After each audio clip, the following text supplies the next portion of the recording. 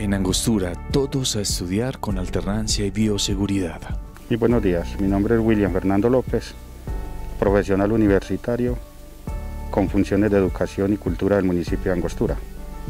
El día de hoy estamos haciendo un acompañamiento a la sede Francisco Javier Barrientos de la institución Mariano de J Eusse, donde venimos a revisar cómo se están manejando los protocolos de bioseguridad y cómo se está implementando el modelo de alternancia en esta sede.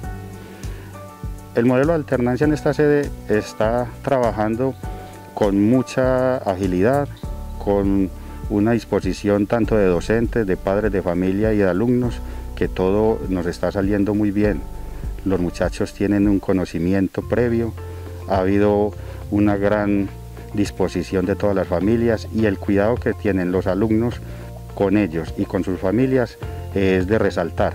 Es una comunidad presta siempre para luchar en pro del conocimiento de los alumnos y en beneficio de la comunidad educativa en general. Buenos días, la sede Francisco Javier Barrientos hace parte de la institución educativa Mariano de J de Eusse.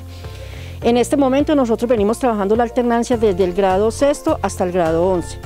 Venimos trabajando con ellos 2 horas semanales, en este tiempo es dedicado para hacer explicaciones y todos los demás interrogantes que tengan los estudiantes. Hemos tenido un muy buen apoyo de la parte de la comunidad educativa. Los padres de familia ya nos han firmado los protocolos y el consentimiento informado, de modo que tratamos de que el estudiante vuelva a clase. Es un clamor de todos los padres de familia y de mismos estudiantes de querer regresar a las aulas de clase. Hasta el momento nos ha ido muy bien. Ya hemos trabajado con los grados de sexto, séptimo y octavo. En el día de hoy estamos compartiendo con los grados de noveno, décimo y 11.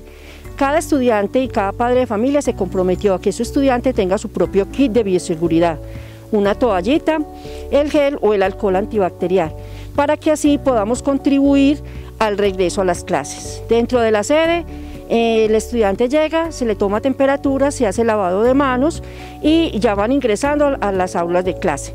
En cada aula de clase el estudiante conserva su distanciamiento, el uso de tapabocas es obligatorio en todo el momento que estemos dentro de la institución y así queremos acompañar y queremos responder a la comunidad educativa de la manera de la alternancia, que es un clamor que están pidiendo ya toda la comunidad. Buenos días. Sí, a mí sí me hacía falta regresar a la escuela, además con los protocolos de bioseguridad estamos teniendo un regreso a clases muy seguro porque tenemos un kit, por ejemplo, que trae su toallita, el alcohol y tenemos que lavarnos las manos, también nos toma la temperatura y estamos cumpliendo el distanciamiento físico para evitar un posible contagio.